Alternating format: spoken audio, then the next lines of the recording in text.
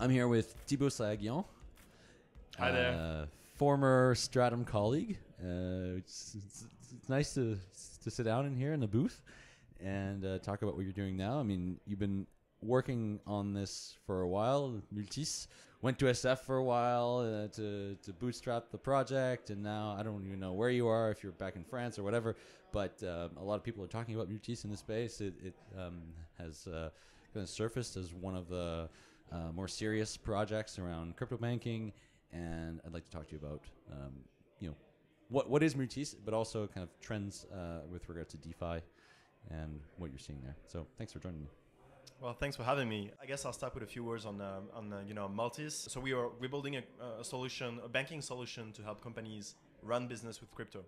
We started the company back in 2018, late 2018, with this idea of creating a gateway to DeFi to companies, so that they can basically leverage financial services in a decentralized fashion, which means instant access to those loans, to all these kind of financial services you would expect from traditional banking. Yeah. You have a bank account. You want to be able to exactly, and borrow money or invest. Basic stuff that you should be able to do safely from your with your crypto. So we're replicating those features. You have a current account, you have a savings account, and I can talk about DeFi and how we do that later. Yeah. But we're replicating this stuff. So we started in 2018, and we've gone a long way since then. We went through. We joined Y Combinator during the summer. Hence, this time in California. A lot of things have happened since then, and we're now back in France to answer one of your questions. Okay, cool. So you're back in Paris then. We are. Okay, we certainly we'll have are. to go get a beer sometime. So what does Multis look like? I'm a company and I have crypto, or maybe I did an ICO and I'm leveraging that crypto to run my business, to pay my employees, to rent, pay for rent, this sort of thing. What does Multis provide for these companies? So right now, we are building a solution that looks like exactly the same as your modern business account, business bank account. I hope not, because my modern business account is shit. Well, that's one of the things I keep telling my co-founder. It's not, we're not gonna get there only by providing crypto-based services, right? We need to be 10 times better than actual existing solutions. Yeah. So that we're striving for, offering the best of the two worlds, access to decentralized finances, but at the same time, just killing away all related frictions and make this thing prettier than existing solutions. This is a huge challenge, but we're getting there slowly. So to answer your questions, if you think about neobanks, N26, Revolut Business, etc., we're replicating the same user experience with crypto as an infrastructure layer. So it looks like it's a SaaS solution, really. You can invite your teammates with emails so that you can, set up permissions to manage the funds collectively. So we use a multi-signature wallets for those familiar with us. Okay. Which multi-sig solution are you using? We initially started building with the Gnosis, the 2017 Gnosis smart contract, which is a beautiful tool. It's robust, it's resilient, it's bulletproof, it's amazing. But we wanted to get rid of gas fees, transaction fees. So we had to upgrade them to make them compatible with the gas station network to get rid of fees. So we now have our own multi-signature wallets that we call multi-sig, obviously. We had many audits to make sure that they are bulletproof too, and now we have more than 100 companies using them. So okay, so you chose to go down the route of building your own smart contract instead of maybe, because the Gnosis smart contract doesn't support the gas station network. The old one, the 2017 one. I think they're a great team, and I think they're doing stuff around meta transactions and getting rid of gas fees with the new one. But the beauty of the 2017 one is the simplicity of it. It's super robust. A lot of ICO, companies, stored ICO funds on those wallets. So we felt like it was better to go with the old one, at least for now, and just slightly amend it to support GSA. It's one line of code, nothing else. Right. We've in terms of security, we felt that that was the way to go. Okay. But the overhead and sort of also the risk of now maintaining your own smart contract, like that trade-off, was a good one for you, and rather than just using a solution, an existing solution? I mean, well, again, it's a simple line of code. So which means we, each time there's an upgrade on the Gnosis, on the Gnosis 2017 one, we upgrade it as well. So we're basically doing this. And well, I'd like to say that beyond this, very code approach, if you will, we actually have insurance as well. So we're partnering with Nexus Mutual so that we can provide this kind of, additional security. So the funds are also insured? Yeah. Okay. I mean, the smart contracts are technically insured. Right. So if there is anything, happening to the smart contract, then you get covered by the Nexus Mutual funds, and you get your funds back. Cool. So what kind of companies are using Multis? Can you talk about some of them? Yeah, I mean, we've been companies here at EthCC. For example, we have a Request Network, we have iExec, we have Connext in the US. We have about 100 companies today, mostly crypto companies, what we call crypto native companies. Yeah, companies building with crypto, companies just trying to do some dog fooding basically. Yeah, and what are the types of features that crypto native companies look for in their crypto bank that you've discovered don't exist in your regular banking infrastructure? What are the sort of new paradigms that are emerging in this? Well, we were actually quite surprised because people get super conservative when it comes to their company's money. Okay. So we tried all this kind of exotic stuff, like automated trading strategies with token sets, so that companies could actually grow their ETH holdings. Well, it did not take off. Really? No, because you feel like at the end of the day you need somebody. I mean, you're very conservative with your money because that's technically your runaway. You need it to keep building. So people tend to stick to very traditional features, and if we sum it up, we're providing the basic features of a bank. We're just adding instant access. For example, if you want to put some money in your savings account, or if you want to invest your money to get some additional yields to optimize your treasury, well, you would need at least 2 or 3 weeks if you have enough funds with your asset managers or bank advisors. With Multis, you can actually do that in one transaction. So it's pretty powerful to optimize your treasury and extend your runaway. Mm-hmm. And again, same thing with a lot of features that we're building. The payroll is a huge use case for us. Companies love the address book. They can save details and just send every month crypto to companies. One of the cool things to conclude we could add is an integration with Sablier. So we could basically it's a Sablier. It's like it's a money streaming smart contract. So basically you lock funds in a smart contract and then you stream them every minute or day or week, whatever your employee feels convenient. For? Sorry? What would they use those for? Payroll. So basically, yeah, that's payroll. So payroll. Unless streaming payroll. Oh, that's so cool. It is cool. So that's actually one of the few very exotic new services enabled by crypto that our users really love. One of the first ones. So is anybody doing that? Sorry? Is anybody doing that? Well, not yet because it's not implemented. Okay. We did a POC, but that's something we are currently building it. And companies want to use this, like they want to try it out.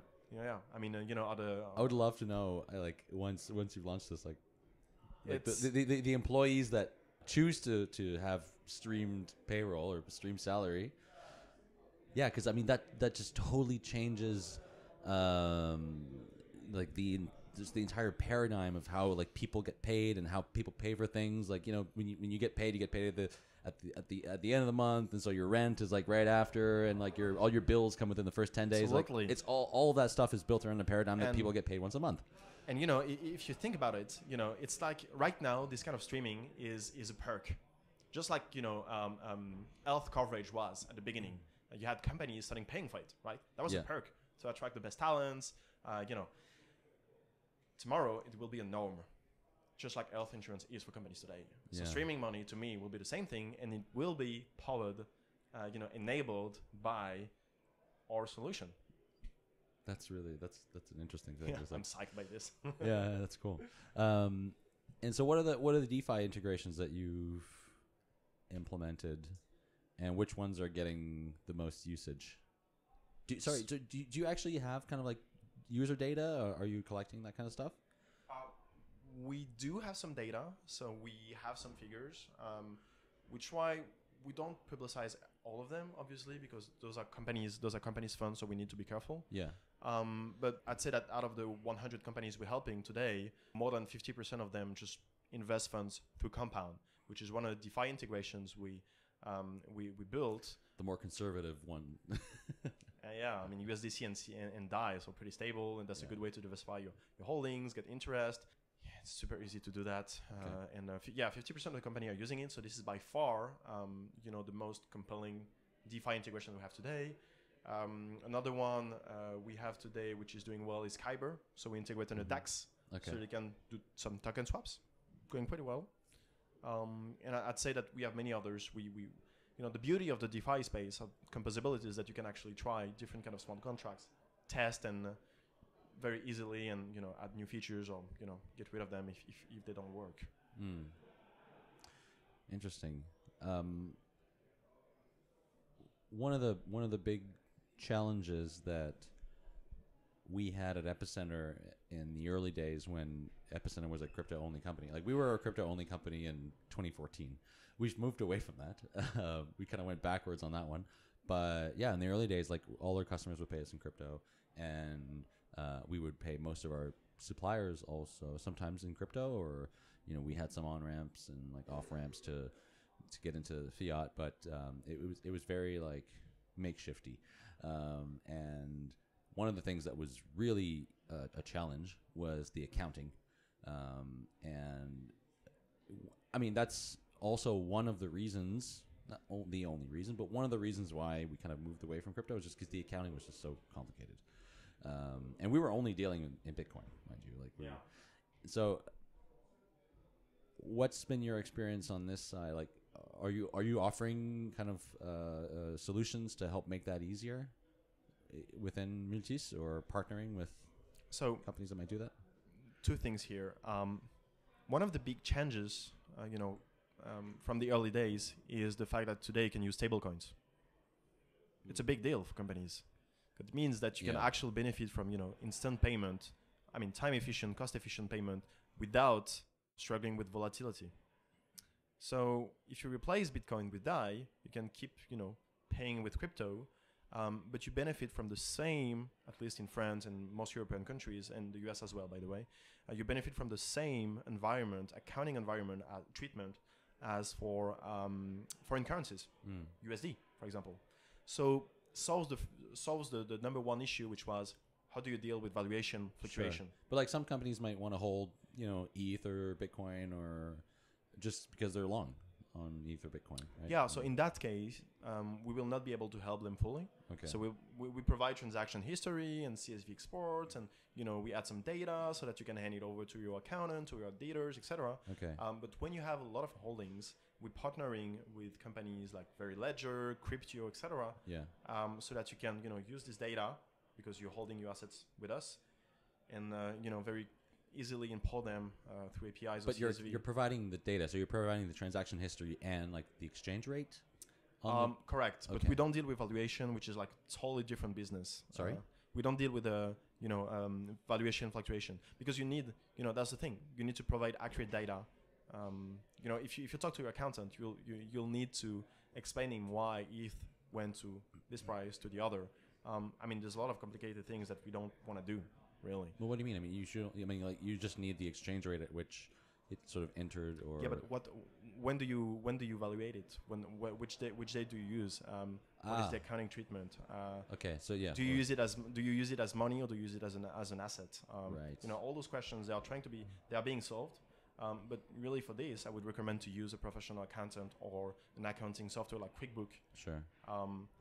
We are building a current account, a bank. So in legacy world, you also need a bank account and an accounting solution. So we're really trying to stick to that model. Okay. Yeah. Interesting. What are some of the trends that you guys are looking at in terms of building Multis and like the services that people like? This streaming thing is one thing, but what other things do you anticipate will come out of Multis in the future?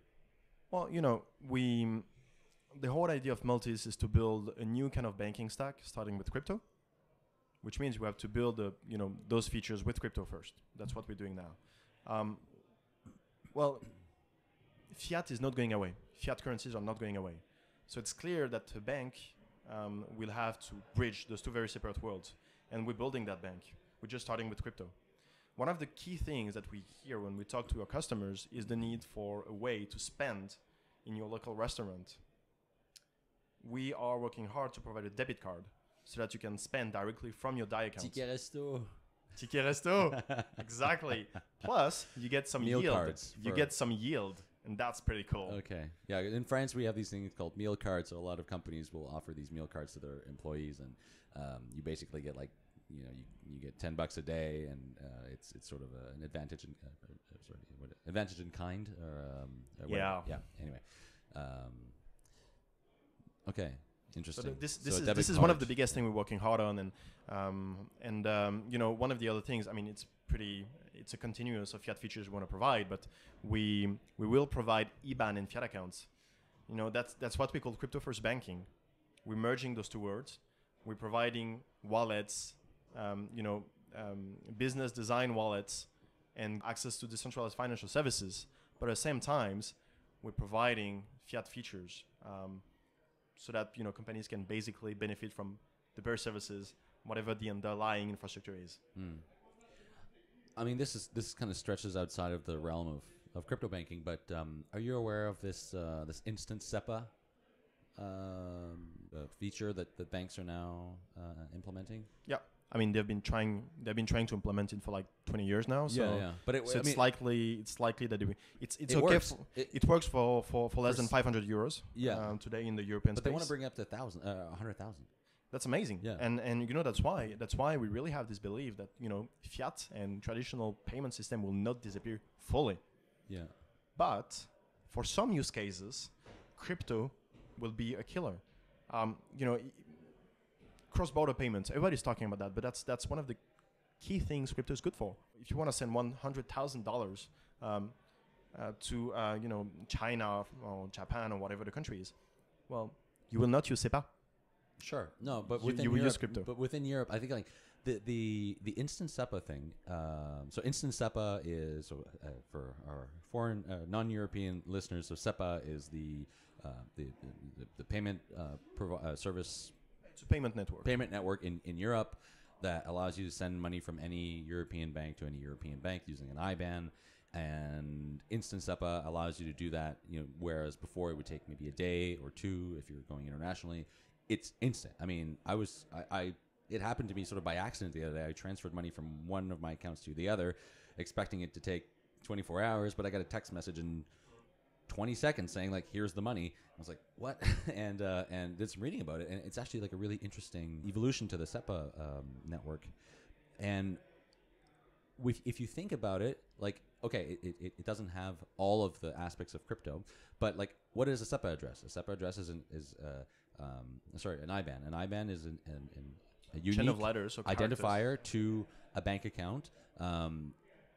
Increasingly, with things like Revolut, you can have multiple IBANs, so you can create an IBAN maybe for your savings, your personal account. Maybe you have like an account with where you like have a joint with your partner or something like that. And but what's interesting is that we can think about building infrastructure on top of SEPA. So someone could build like an IOV, or maybe even IOV could integrate with IBAN, so that you could also have your IBAN and your IOV address.